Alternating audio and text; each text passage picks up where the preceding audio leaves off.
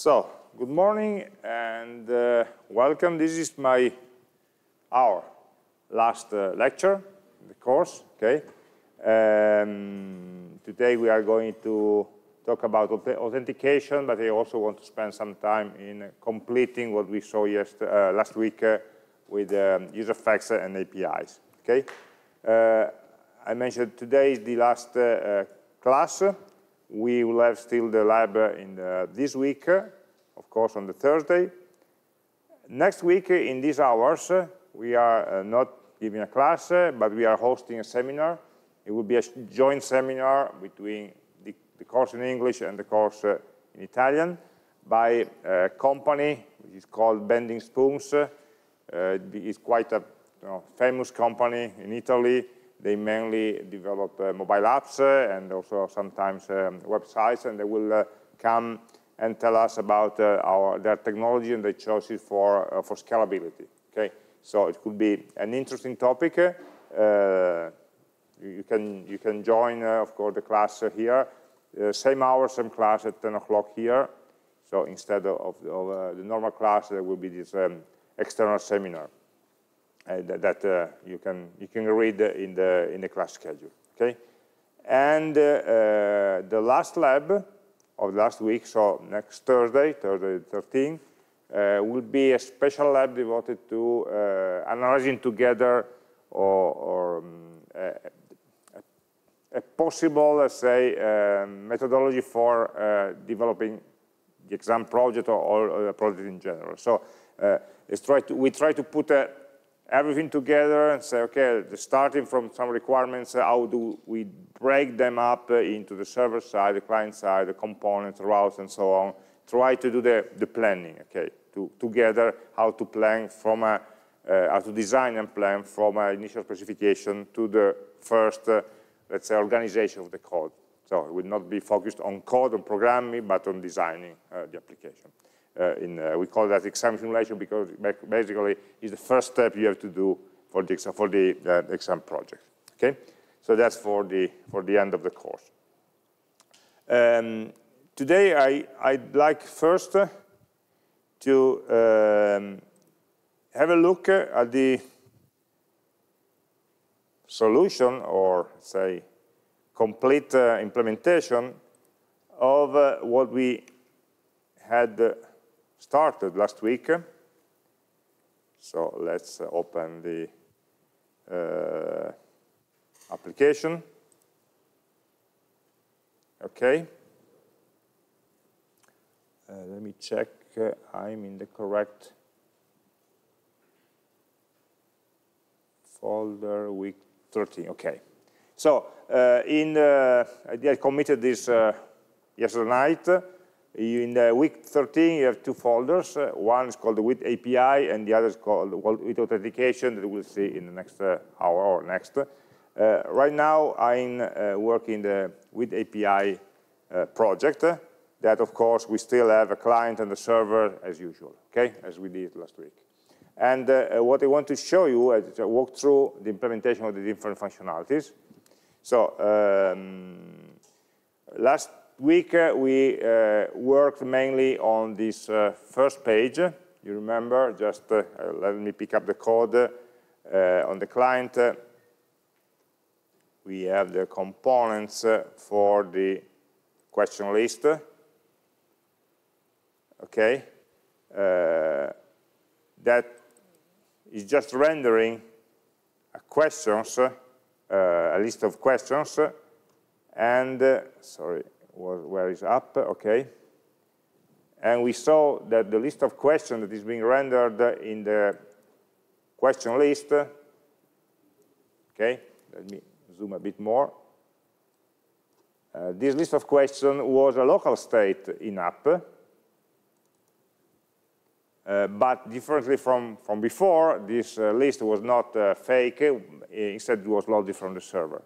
So we initialized the list of questions to an empty list, and then with the useEffect to be run at component mount time, and since this is app.js, it will run at the application mount time, we are asynchronously calling the load questions API to receive the list of questions, and we use them to update the state set questions. Okay? So this is what we did last week, and remember the load question is a function that we wrote in this api.js file that basically does a fetch, calls the API, okay, that we already implemented, okay, weeks ago on the server side. And with a minimum of error handling, it will return, if everything is okay, it will extract the response objects and return them to the caller. Okay? So this is the first time, the first step, the list of questions. And then, starting from the list of questions, the user can click on these different links that, for example, have the URL like question/1 and so on. And according to these links, we activate different routes in app. So the home page renders the list of questions, and question/number will render something about that specific question. And we had, of course, 3 different routes to render. One is the list of answers, one is the add, and the other is the edit. Okay? And these 3 components, answers, answer form, and edit, answer form, which is the 3 components to be rendered in these 3 routes, are inserted inside the layout component, which is called the question component. So remember, we have a route with 3 nested subroutes. Okay? So this is normal routing, like we did before. The issue that we left last week was where to put the state. Okay? Who and when does it load the list of answers and the operation on these answers. This is what I want to show you today. So the question component is just the, where's the return here, basically shows you some information about the question, the number, the title and the author and something like that, and then delegates to the outlet the rest of the page. Okay? So basically the question component only needs information about the current question. And we already have that. Okay? The question component receives the list of all questions, and it knows also which is the current one. How does it know? It can extract it from the route, question/1. This is the question ID. So when we click on the link, we activate the route question/question number. So the question component itself will know the list of questions, the full list of questions in the props, and can extract the number of the question from the parameters of the router in this instruction. So I have the ID of the question, I have the list of questions, I can extract the information about which question I'm going to show. And, well, it's basically some tests to check whether the question list is empty or whether the ID is actually found in the list, some sanity checks, and in the case there can be some error page. But in a normal case, what we are doing is we are filtering list of questions, finding the one with the number that we extracted from the route, and then extract the first one, or the only one that matches the filter. And that will be my question object from which I will fill the page. Okay? So there's nothing new here in this component. The component doesn't know anything except the list of questions and can extract the number to be rendered from the parameters of the route. Then the interesting part, so we still don't have anything about the answers here, all the questions. The answers are in the outlet, are rendered in the outlet here. And we know that the easy part is the list of answers, which is in this answers component. You see that I am not passing any information to this answers component here. There's no props being passed there because it should know about the list of answers, but I don't know them. Okay, so it will be the component itself to load this information from the server. The only information that the component will have is the current question number, but it can extract itself from the URL. In app, I don't know if I'm rendering this component, I'm still not in a route. So I can extract the question ID only from a component inside the route. So answers actually, it's just a container component. You remember it does nothing except delegate it to answer table, the generation of the table itself, and the button for adding. Okay? So the actual rendering of the answers goes to the answer table. Answer table is the component that really needs the question ID and can get it from the route parameters and the list of answers. The list of answers can only be loaded from the server by knowing the question ID. And so here again, we initialize a state and we set an effect for loading from the server the list of answers with a given question ID that we just extracted from the route, and then set answers to populate the list of answers. Okay? So this is what we are doing here. Remember, I'm using then, I'm not using await inside the useEffect because I cannot use an async function as an effect. Okay? So for simplicity, I'm using the old syntax for processing the promise. And basically, that's it. So at this point, we have the list of answers. And I don't think I modified in any way the rendering code down there. We are just mapping the list of answers into an answer row like we did before. We have all the information there. So instead of coming from the fake answers, right now it's coming from the server. Okay?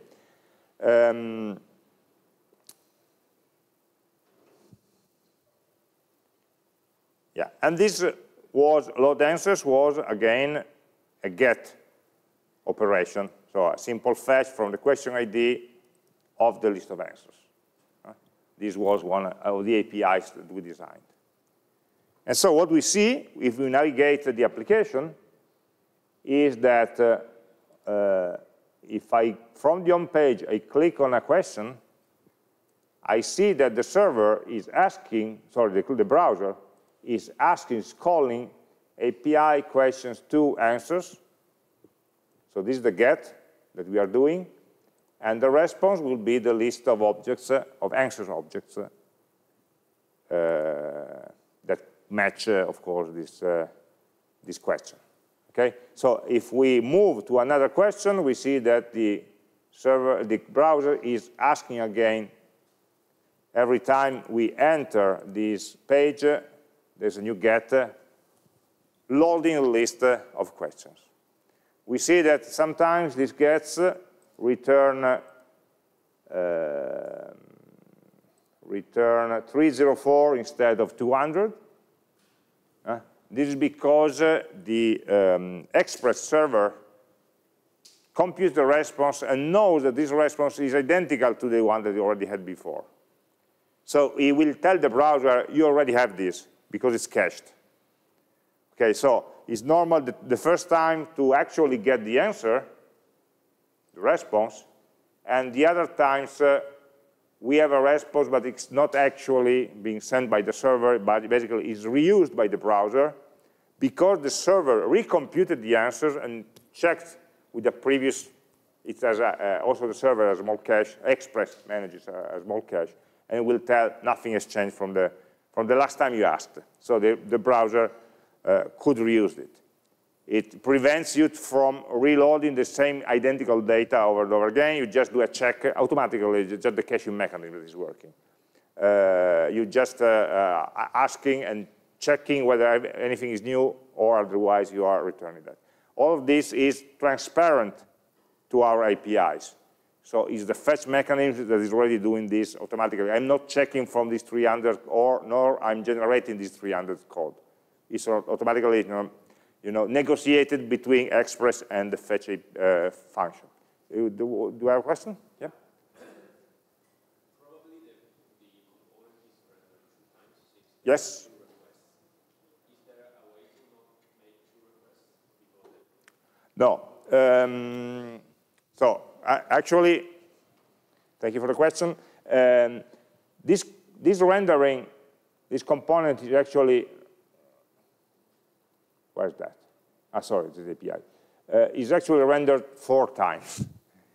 In development mode, okay, in development mode, like we are now running the application, every render is done twice. Because React is trying to double check on us whether we are actually implementing components in a functional way. So it will run the component once, it will run the component twice, it will check the returns values with the same props and the same states, we compare the return, and if these renders differ in some way, are different in some way, it will issue a warning. Say, okay, your component is not functional. So in development mode, it's normal to expect that every component is rendered twice. No, that's normal. Okay. In production mode, it will only be rendered once. But it's a sanity check that in development mode, we help us to anticipate possible problems, avoid them. This in general. In particular, we have an effect that is loading some data. So actually, the component is rendered twice times 2. The first time with an empty state. So the first time I'm going to the render code with an empty list of answers. Then the effect will trigger, it will run, and it will update the state that will trigger a second rendering, and this time with a real list of answers. Once, and then it repeats again. It rebuilds the components again with an empty state, it renders it, and trigger the effect and render with the full list. So that's why you are always seeing twice the number of gets than the number of components. This is for just in development mode, this is happening. We only see 1 get because the effect is only triggered once. Component is rendered twice, first with the empty list, and second as a consequence of the effect that updated the state. So don't worry for that. It's another reason for doing the APIs well. So a get should be idempotent in your implementation, should not modify anything in the database, because it can be called a different number of times. We have no control over that, okay, over the number of times a get is called. So we better be sure that a get that on the server doesn't have any side effect. Okay, so this was the easy part, getting. And we have not, say, an automatic reloading. When we go back to the home, you see that there's no loading here of the information because the app component is still alive. So it doesn't need to be reinitialized every time. The app is still there. We already loaded the component once, and it's still active. So we are not changing it. We are only changing the rendering of app. But app itself is still alive, so we can go back. It does not reload the list of questions. Only when we enter in a question, even if we enter the same question more than once, in this case, it will call the server. It may not be efficient. You may want to cache it, but for the moment, of course, for performance reasons, maybe we already just read the state. There are query caching libraries that do that for you. So if you're thinking that you need to cache some results, don't do it by hand. There's a nice library called Tank Stack Query, for example, where you write down the queries that you want, and it will refresh them automatically for you. But We don't want to make it more complex. Okay, then the actions. At this point, we are in a position, okay, to have the list of questions, and we want to implement these actions. Right now, we have to throw away the previous implementation because it was only modifying the local state, and we should modify the remote state instead. So a vote up should run on the server. We already have an API on the server for doing that. It was a post that we implemented some weeks ago. So we need to call this post when the user clicks on this button.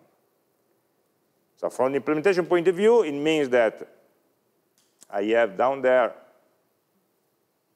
the answer row, and answer row contains answer actions. And we have this vote up, arrow up for voting.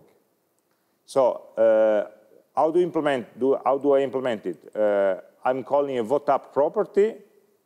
Vote up is coming from answer actions here, prop.voteUp, and vote-up is an answer row, so it's coming from the component above me. You see that this vote-up refers to a local function that I called onUpVote.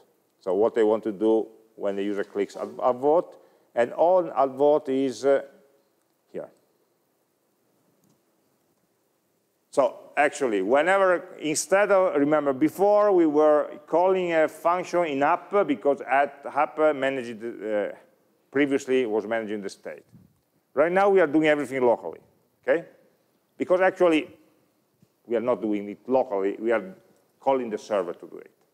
So there's a small callback here on the clicker of the arrow that calls the upvote answer, which is a function in api.js that will call the API for increasing the vote. Okay? This is just a normal, there are no effects here, there are no use effects, it's just a normal event handler.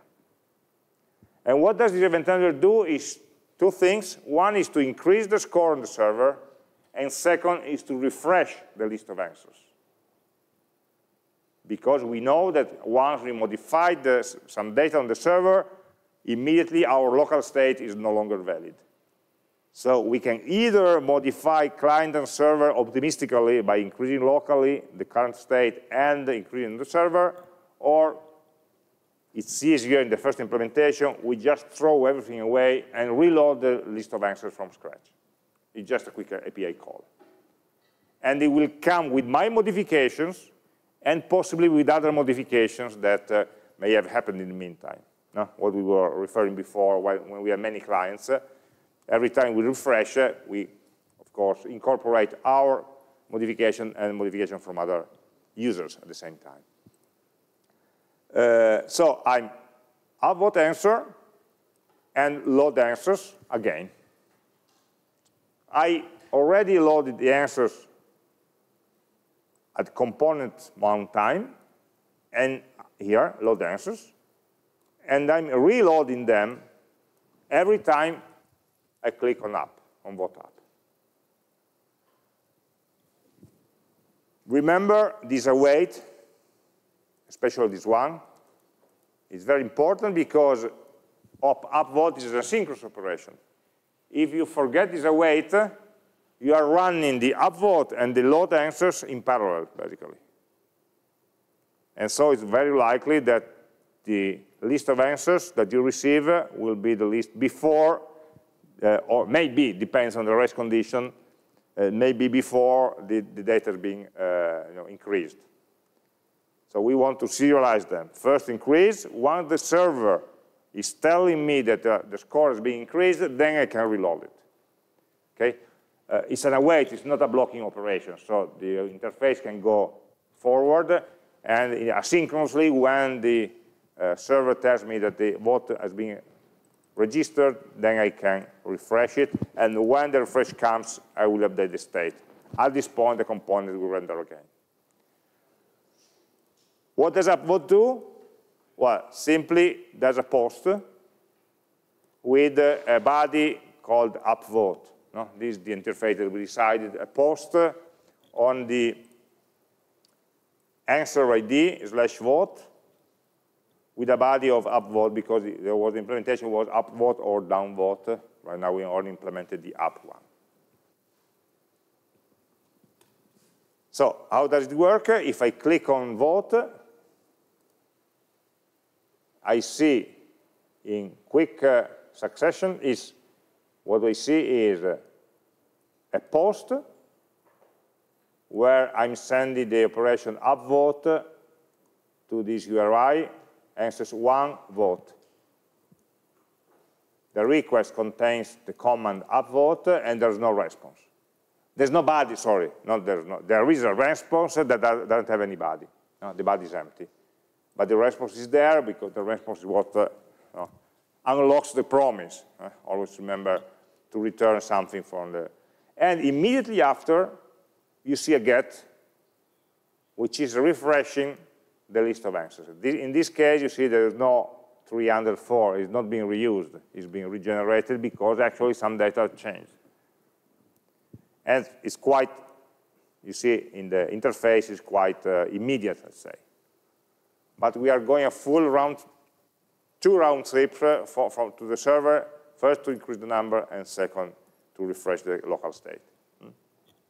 We are not doing anything optimistically or locally. We are delegating everything from the server, and we decide to refresh. This is the simplest one. If you want to make it more complex, you can, but my suggestion is start with a simple implementation where the data is only in one place in the server. And so whenever you update something, update it there.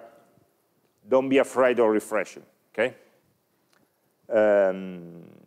For avoiding making it too complex too soon.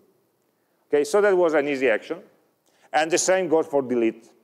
Delete is exactly the same. Of course, it will call a different API because we have on delete, they will call a delete answer, and then we'll refresh the list. And the only difference is that delete answer, of course, calls a delete without any request body, because it doesn't need it. But nothing special, nothing different, okay? So these were easy, let's say, actions, atomic actions, where when I click on the button, I modify the server. And when I modify something on the server, I decide to reload. Some of you could say, but you are duplicated some code. We have some code here for set answers. We have the same identical code for load and set answers. And also here, we have some code for loading the answers. So another possibility could be just to reuse this effect by, in some way, forcing it to reload or to retrigger. That could be a possibility.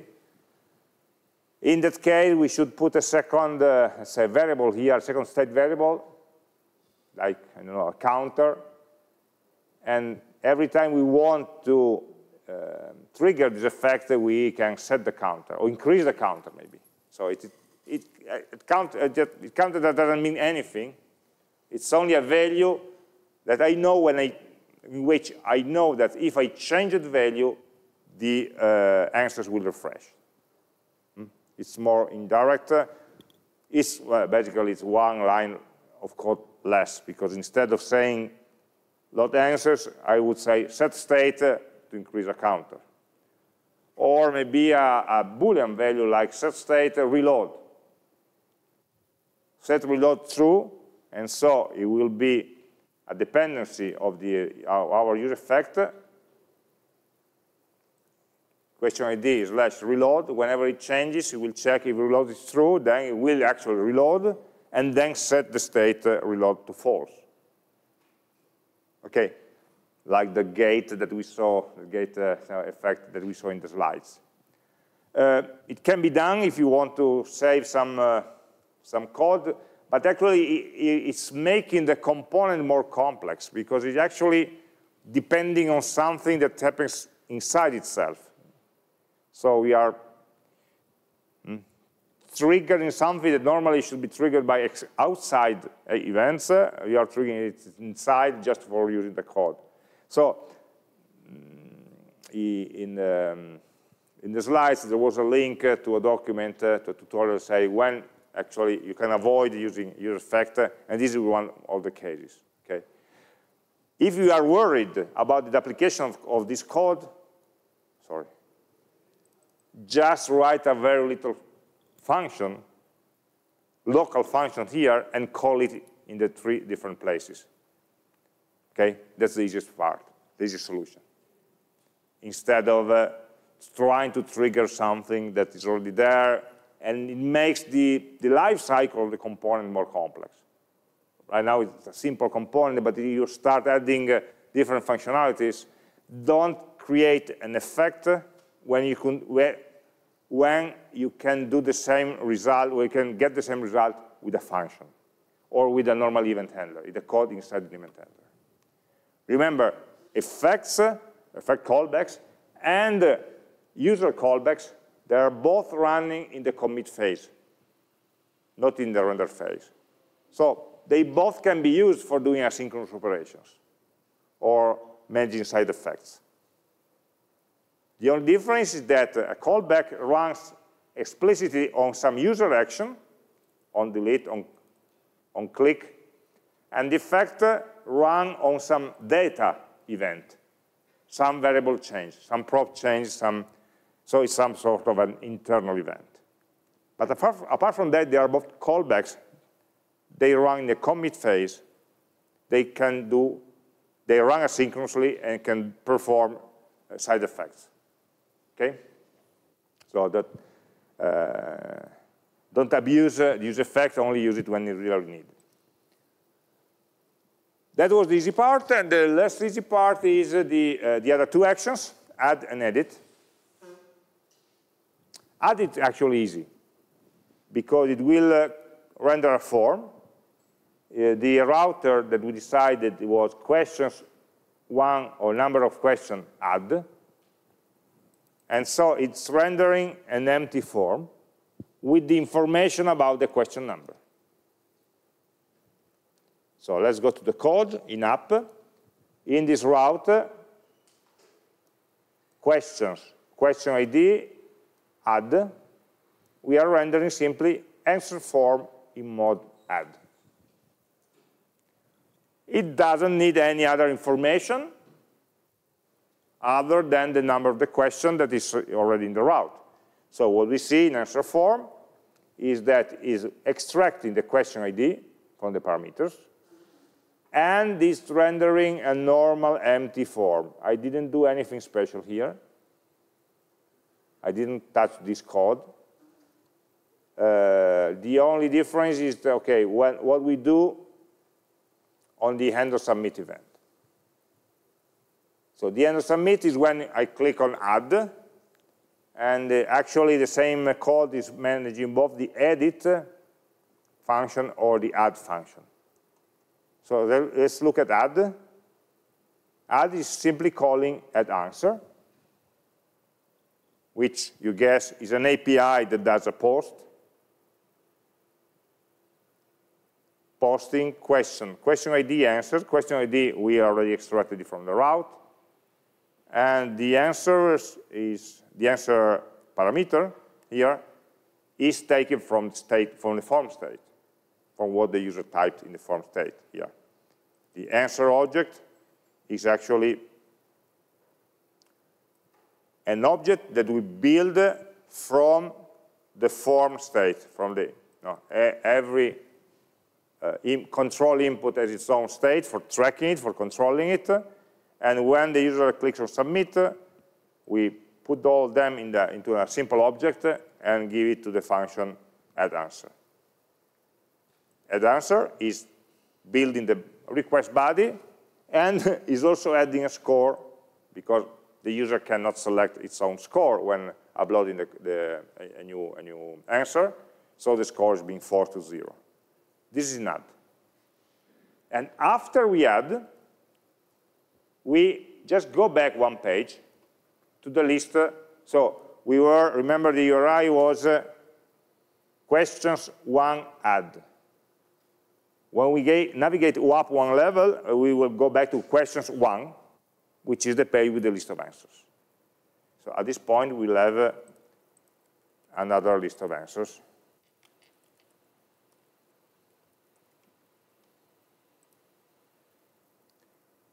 Okay. In this case, I have an error because, yes, I have a check in the server that the username is actually one valid username in the user table. So I cannot write a fake code. So, for example, Manella was a valid email. So, okay. So I'm going back.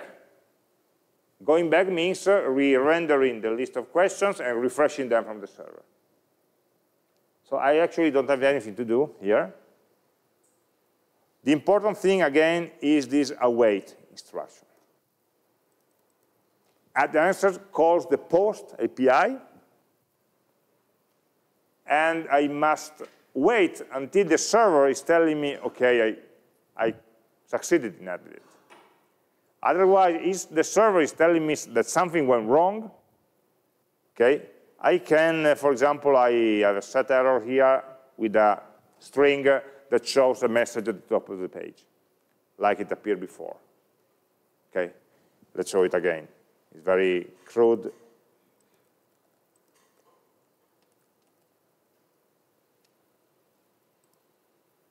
It's time invalid response, and the validation of the field from the server gives me an error. It should be formatted in a nicer way, but at least I'm showing that I'm catching the error. The error is coming from the server, and it's telling me that this operation didn't succeed. Therefore, I should not navigate away. So we have an exception from add answer. Add answer throws an exception that prevents me from navigating away and sends me to other code where I'm setting an error message, and I'm re-rendering the component with the error message without losing the data of the user. If you forget this await here, what happens is that you are setting the add answer, immediately navigating away. So you're destroying this form and all the data that the user typed. And after a while, this add answer would throw an exception. But this code is not live anymore. So you will get an error in the console that an exception from a promise is uncaught. Uncaught promise from exception. It's an error that you will see often, very often. Often. Sometimes it happens. When we are not waiting, we are launching a promise and not waiting for its fulfillment or failure.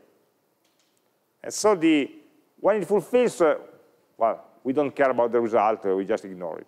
It's supposed to, we don't have any meaningful result here to show or to process. When it fails, the problem is that when the promise fails, the code throws an exception, and there's no context in which the exception can be processed. There's no catch statement anymore, because this component has been destroyed. So in the console, you will show that there was an uncaught exception from a promise. A promise threw an exception, and you didn't catch it. Not because you forgot the catch, but basically because, yeah, it may happen, but basically because you just destroy the code. So there was, this function dies, is destroyed, and you still have a promise that hopes to return something. Okay? So you will have, if we forget this, await, you will just, upon submission, when the user clicks on OK, it will immediately navigate away. Maybe the data will not be shown, will not be updated. You will have an error in the console saying the exception is not caught, but especially the user doesn't see the data and doesn't see any error message about that, because we are not catching that condition.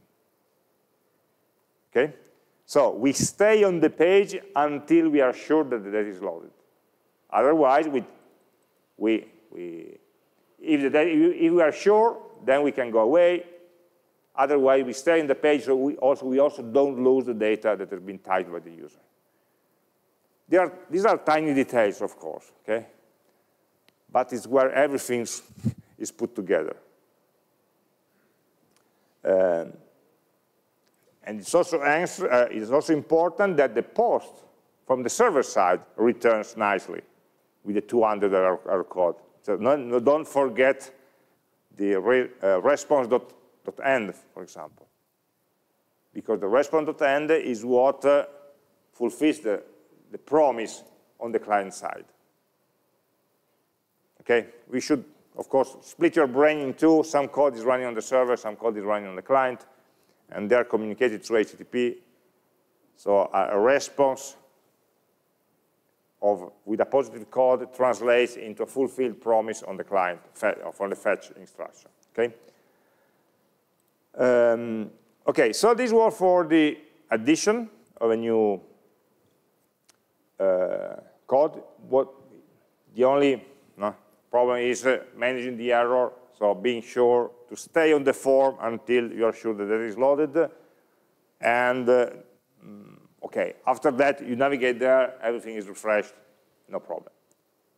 The last function, because the most complex one, is the edit.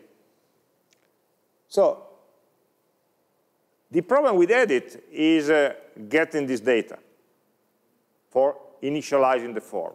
Otherwise, it's identical to the add action. How can this component coming from this route, edit one, know about the data to be put here? So let's go back 1 second to the code. We are inside an answer row. Where is that? Sorry, it's not answer form. Yes, it's the answer component. So we have the action, the edit action.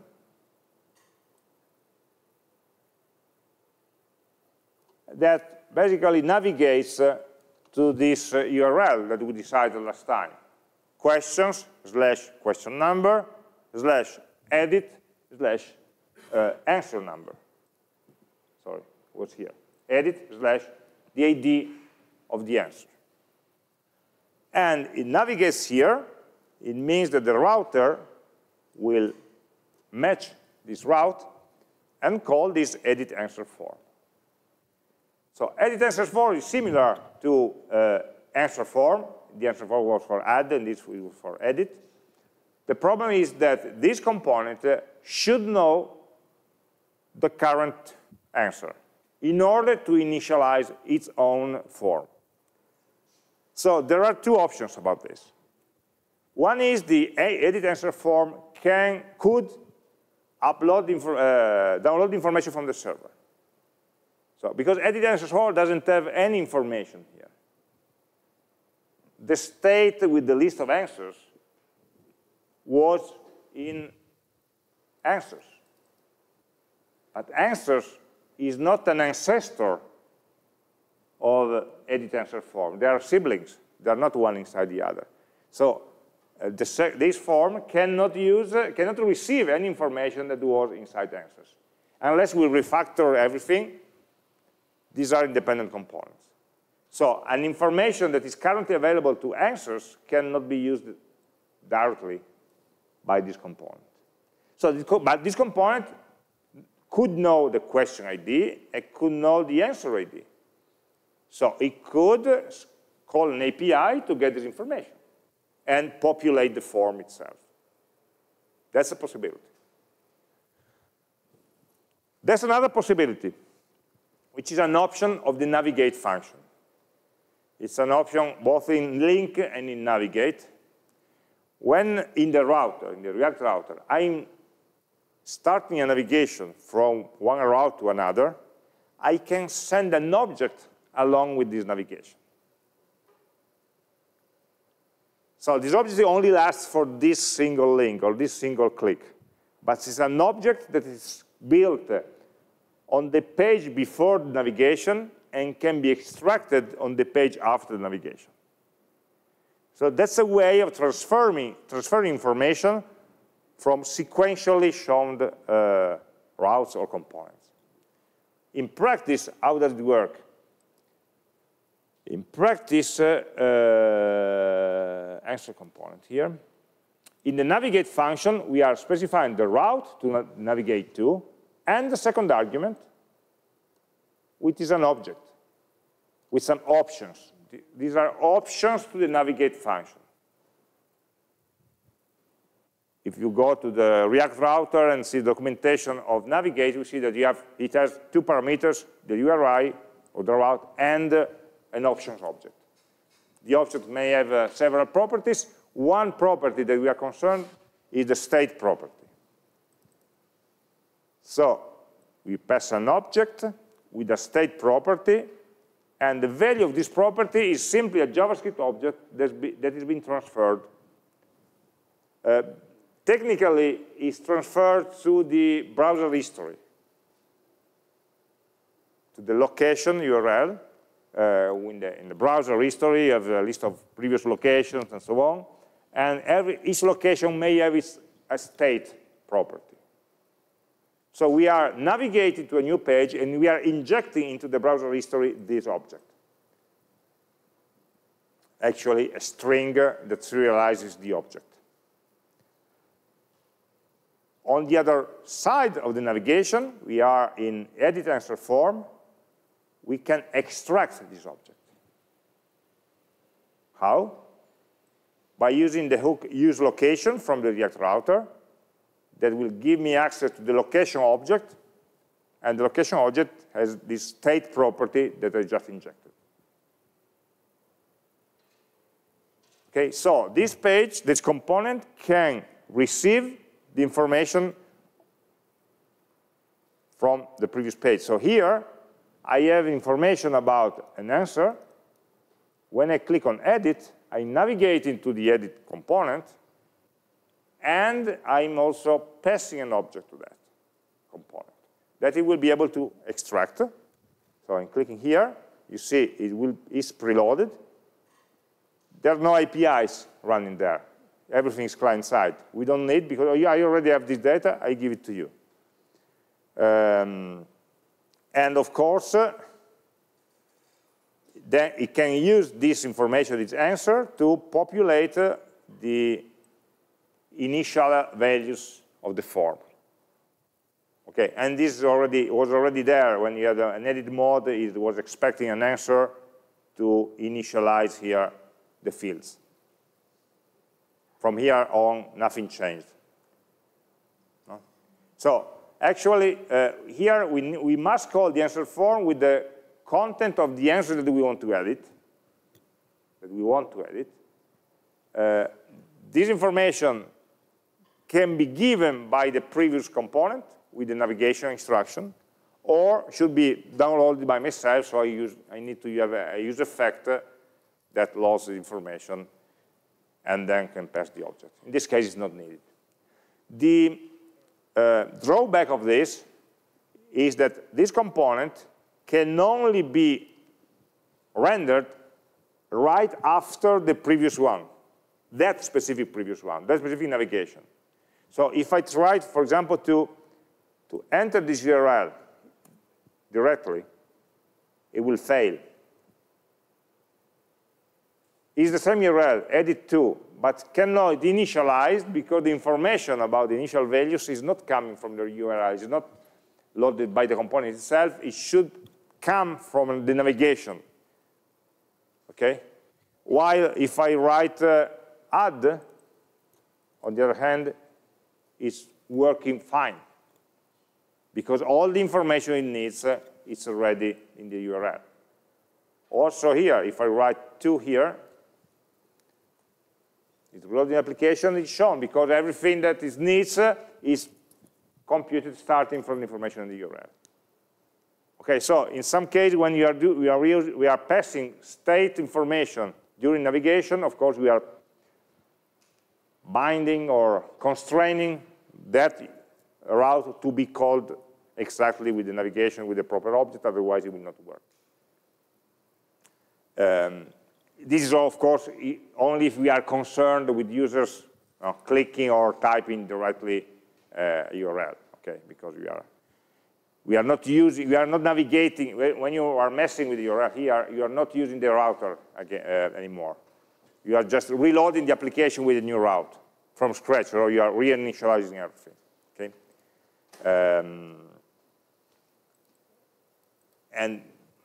But like we said in our project, in the exam, we assume that the user is not messing with the URL, and so we only have to consider internal navigation. So don't worry about the test that they did there. Okay, it's to be practical. During the exam, we will never modify that. We'll never do this kind of text, reloading the application or changing the URL. We only check all the internal navigation actions. Okay. And again, after that, if I modify something, the edit button will simply call the put instead of the post, basically. Okay. So there's a very little difference where the here. Yeah, this is the code for updating, because I already have an answer to begin with, and so it's calling update answer with an ID which is being forced, cannot be selected by the user, a score that cannot be modified by the user, and so it must be the same as before. The user cannot edit its own score. It can edit the other fields, and the other fields are coming from the form. And the same trick, we call the update answer, which does a put, in this case, instead of a post. That's the only difference between the two. Put for updating and post for creating a new one. And then await. If everything is right, then navigate away to the list. Okay, so you can play with the code. There's nothing special. I just wanted to show you the different actions and the points in which we must be careful. So this navigation with state can be very useful to transfer information, to avoid reloading them. Just be aware that the data is being serialized into a string. So you can pass simple JavaScript objects, but not objects with constructors. So if this object could contain a JS object, for example, on the other side, it will not receive the JS object, but just a normal plain object, and you need to rebuild it, okay? Because we are not passing an object, we are serializing this object into the browser history, and then we are extracting it again. The code doesn't show it, but it's happening. So if you have big objects or complex objects, it's better not to pass them into the navigation state, put them into a state, into a context, or load them from the server. You have a question there? Sorry, D? Oh, yes. I was lazy. It was my last modification. So also here, we should have a try catch in order to basically to show the error. Because the exception, if this await ensures me that if the update throws an exception, I will not leave this component. I will still be there. But the user doesn't know what went wrong. Let's try it. I change this. I did this modification, and it went OK. And if the same code, I try to modify this email that we know it should be checked, no, in this case, it's not being checked. OK, what you see is that the modification didn't go through because, you see, let's say change it. It still didn't change because, of course, it was rejected by the server. But the user doesn't see any message, any error message, okay, in this case. Yes, we should do exactly the same here.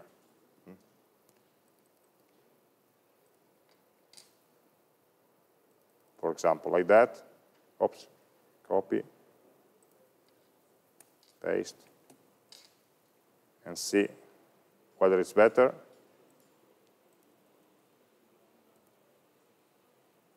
No. Because probably the exception is not properly checked.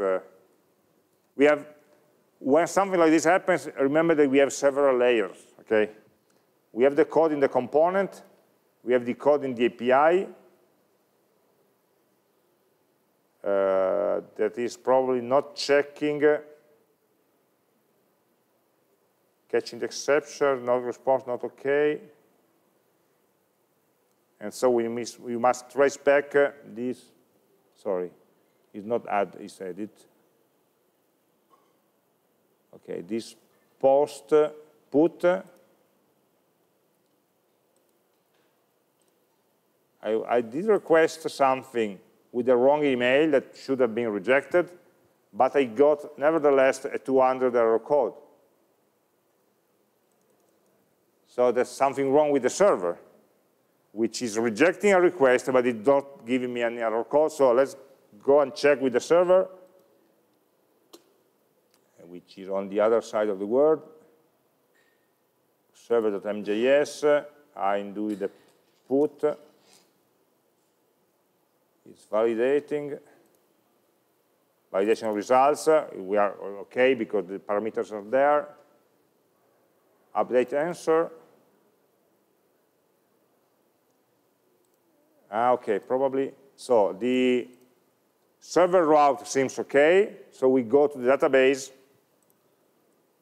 and see that, yeah, there's this mistake here. It was already in the first code, in the first week's code. In this line, it should be a reject, not a resolve, because we are throwing an error. Now that you're telling me, I corrected exactly the same error in the add yesterday. Yes? If we wanted to validate, for example, the email to check that it's not present between email users, but we wanted to do that on type rather than on submit of the form. Yes? Would it be okay to make a request for every single typed text? Would that be security? Yeah. So you want to do, so let me check first if this is working and then I reply. So let's save the server and try again. Okay, this time the DAO function actually threw an exception that was called by the route, express route, that it was transformed into a 500 code from the HTTP response, was received by the fetch that threw an error, the fetch itself, and so we caught the error in the API function that rethrew the exception that was caught by the component and finally described this error message. That's it. Your question was, I could have validated this while the user was typing, okay? So you say, I want to enable the edit button only when maybe this address is correct or some. Of course, validating a date or a string is easy because you can do it locally. You don't need any extra information. Validating an email that should be identical to one of the users requires either the component to know the full list of users, which is a big no. It's also a big security hole because you are publishing the list of users to everybody that goes into your website. No.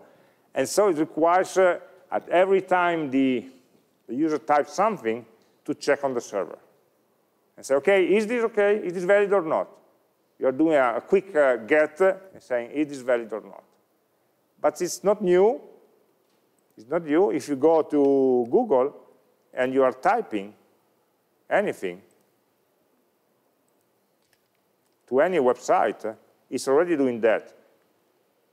If you are typing something, you see that every time you type a letter, the network panel is triggered.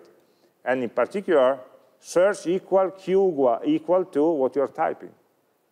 So at every keystroke, you're doing get. Actually, there's some sort of hysteresis, so that if you are typing too fast, it will wait until you are some milliseconds of pause to avoid just bombarding the server. But it's a normal implementation. When you need to validate or to respond in real time to what the user is typing, you are, at every character, making an API call. Also another thing, when we use the old syntax for promises, so with resolve and reject. Yes? When we call resolve, Yes? is the whole body of the function still being executed? So we should put like return, resolve, something? Because I think I got some errors last time.